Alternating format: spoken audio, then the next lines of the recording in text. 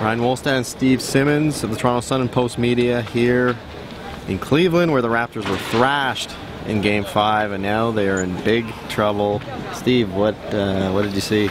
Well, what I saw was one team absolutely ready to play, one team with a game plan that worked, one team with answers to all the questions of what happened in Toronto, and the other team with no answers at all.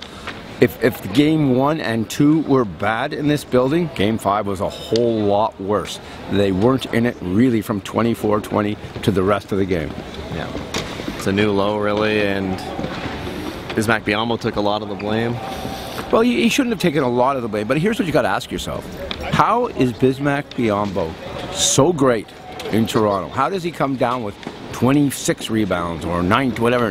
The numbers he's come up with, 40 rebounds in Toronto, and in 3 games in Cleveland, I think he's got like 11 or 12. 4, yeah. Yeah, so you're talking about 4 gives him 13 for 3 games. We're talking about a dominant player at home and a guy who was invisible tonight.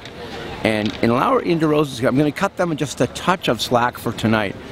I don't know if they were as bad as their numbers are, or they were just defended that well by the Cavaliers. Well, that's a good point. They were swarmed. The Cavs obviously made it a big part of the game plan to get after them, send 2 guys at them, and see if they can handle it. And early on, they couldn't. They made a ton of turnovers. Cavs feasted on the mistakes, 20 points off turnovers in the first half alone.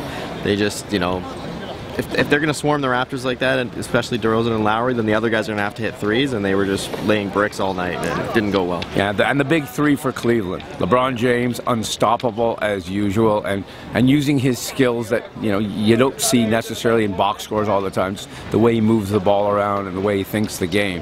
But him, Irving, Love tonight, the big 3 killed the big... Tristan Thompson, Toronto kid, all the offensive boards. Killed the big 3, if you include Biyombo now in that big 3 of the Raptors. And now you go to Game 6.